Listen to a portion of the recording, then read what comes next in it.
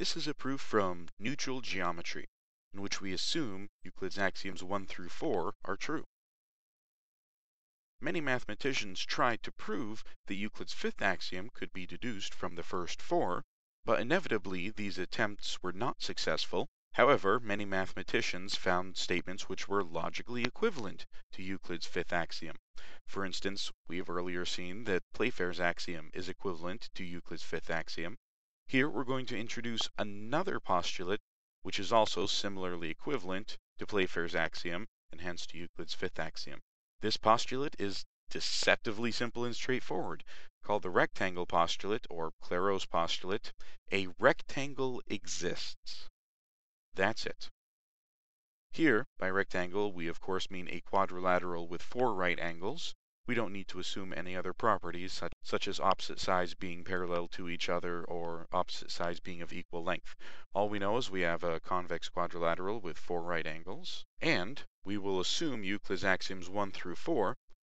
We'll show that if you assume Playfair's axiom, you could construct a rectangle.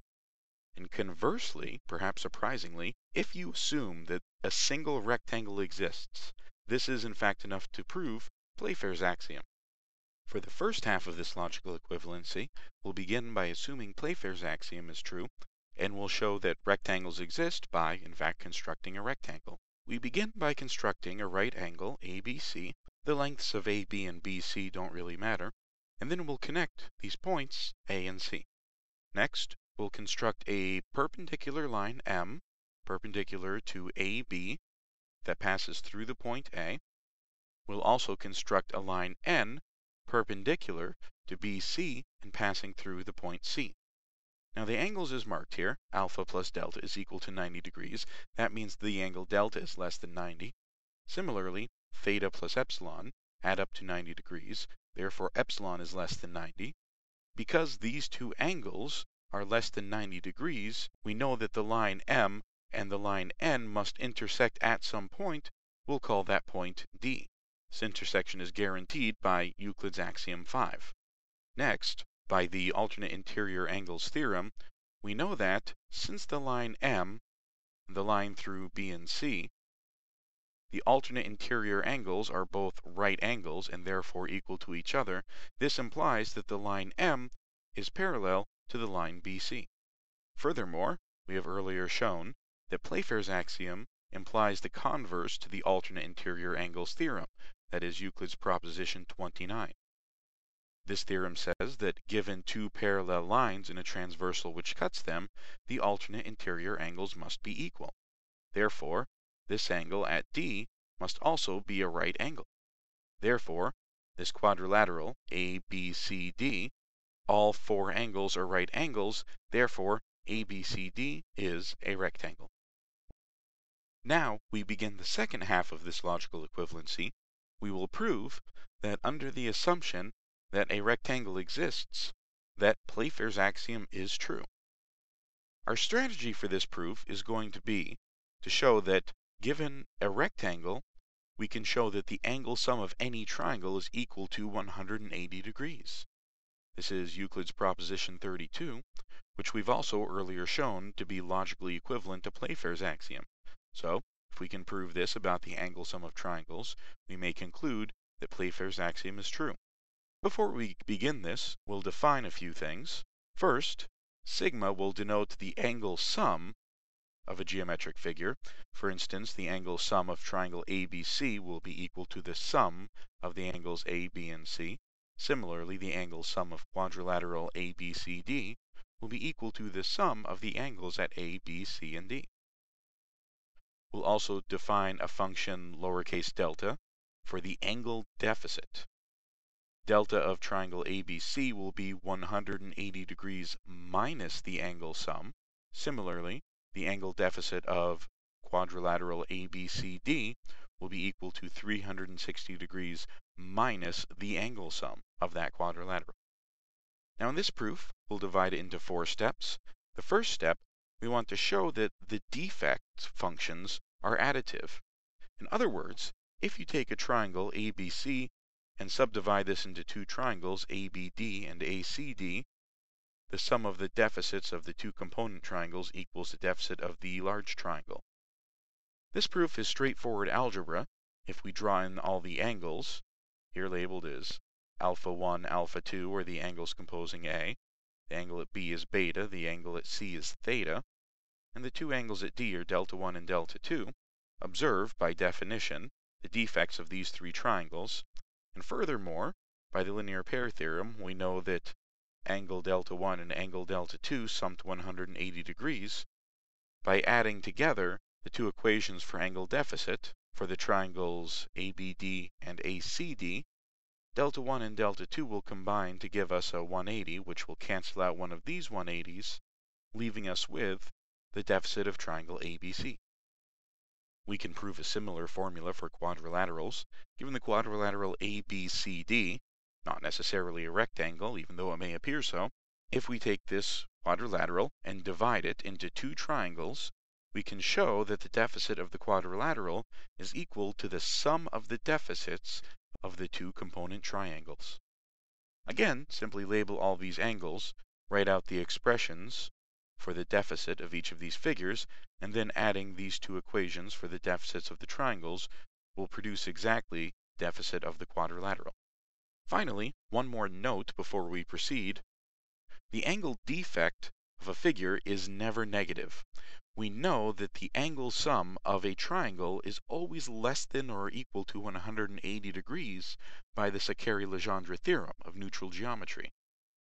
Therefore, this delta, which is 180 minus the angle sum, this angle sum is less than or equal to 180.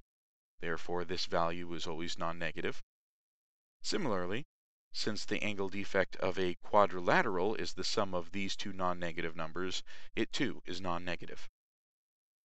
Proceeding on to step 2, we'll show that arbitrarily large rectangles exist. Given a rectangle ABCD, we want to show that we can create a rectangle much larger than this. So first, we'll take the side AB and extend this line to a point E such that AB is equal to BE in length.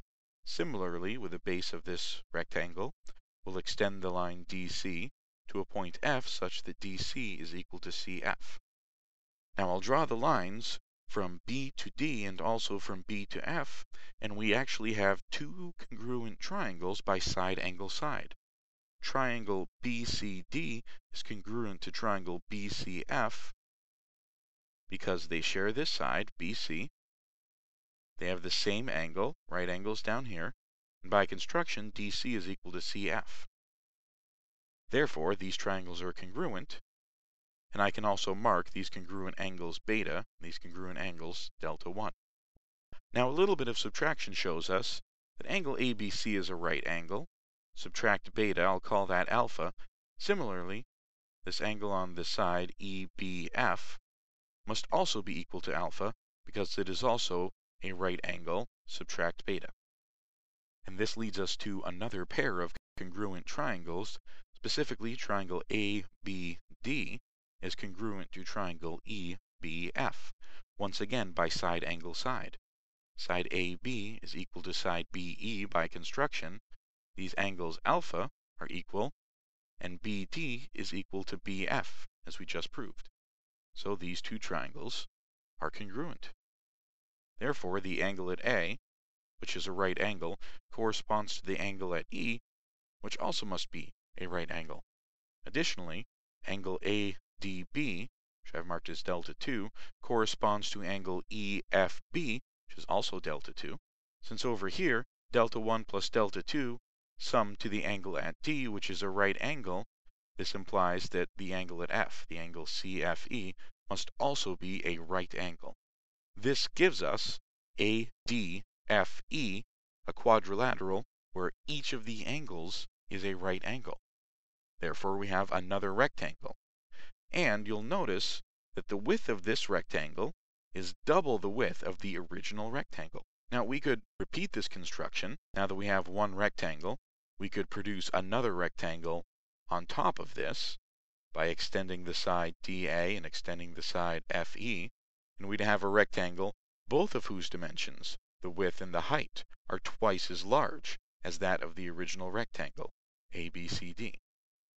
Continuing this process as required, we can create a rectangle as large as we want, or as large as we will need in step 3. Now we come to step 3. We'll show that for any right triangle, the angle defect of that right triangle is 0 degrees. In other words, the angle sum of any right triangle is 180. So we'll start with a given triangle ABC, and we'll assume that angle C is the right angle, and we'll construct a very large rectangle, DEFG, so large that the side DE is larger than the side CA, and the side DG is larger than the side CB. We know such a large rectangle exists from the previous step. Now on this rectangle, we'll construct a point A' on the side DE such that the length of A'D is equal to the length AC. Similarly, on the side DG of the rectangle, we'll construct a point B' so that the length from B' to D is equal to the length from B to C. If we connect the point A' and B' by side angle side, the triangle A'B''D is congruent to the triangle ABC by side angle side. Next, we're going to take this rectangle DEFG and observe that because it's a rectangle, each angle is 90 degrees, its angle sum is 360, and therefore the defect of this, or any other rectangle, is 0 degrees. Now we'll start to subdivide this rectangle. DEFG, draw the line from E to G. That subdivides this rectangle into two triangles, EFG and EDG. We know the defect of the rectangle is the sum of the defects of these two triangles. Next, we'll take this triangle EDG, we'll draw this line from A' to G, this line marked as line 2. This subdivides this triangle into two smaller triangles, the triangle EA'G and A'DG. We know that the defect of this large triangle is equal to the sum of the defects of these two component triangles.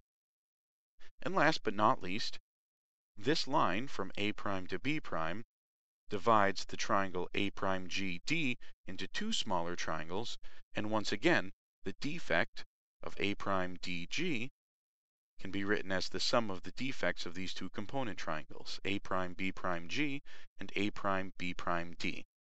Since the defect of this rectangle is 0, and the defect is written as the sum of these four non-negative numbers, each of these defects must also be equal to 0.